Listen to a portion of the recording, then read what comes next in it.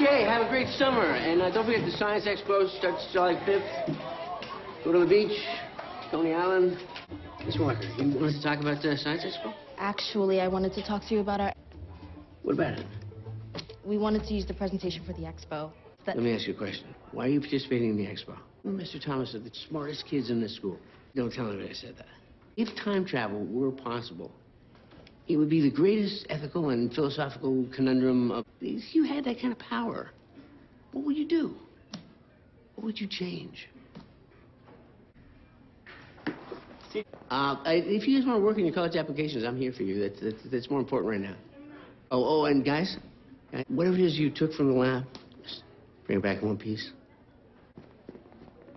Time travel. Great Scott.